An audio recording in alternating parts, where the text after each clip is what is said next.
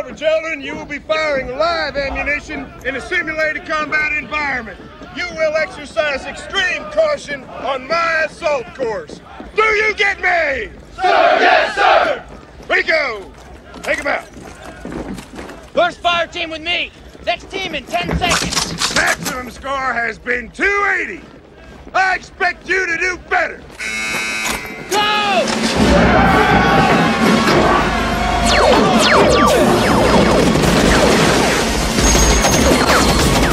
Jimmy, stay down!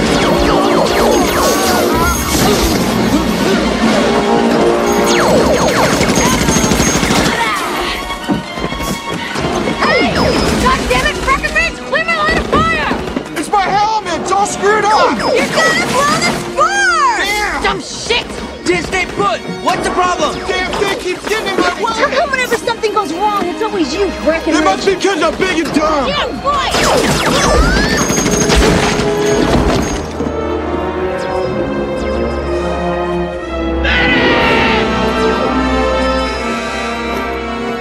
Rico, you are relieved of squad command.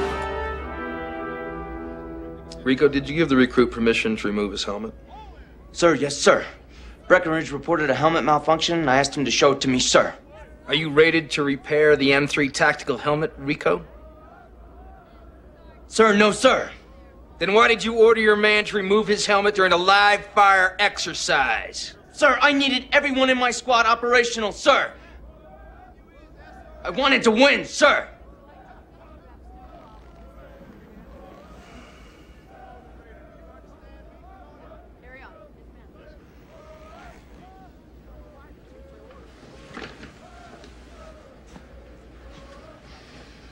Sergeant, we've already lost 2 recruits over this incident. Do you think there's any possibility of salvaging this man? Yes, sir, I do. All right. We'll try administrative punishment.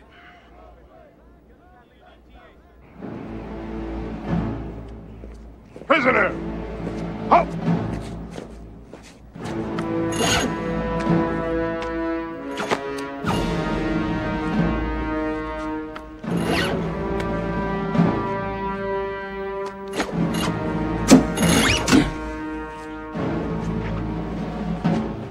Lay down on this, son.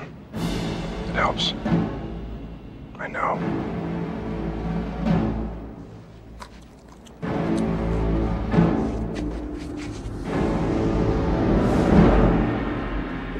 For incompetence of command, for failure to abide by safety regulations during a live fire exercise, for negligence which contributed to the death of a teammate, recruit trainee John Rico is sentenced to administrative punishment.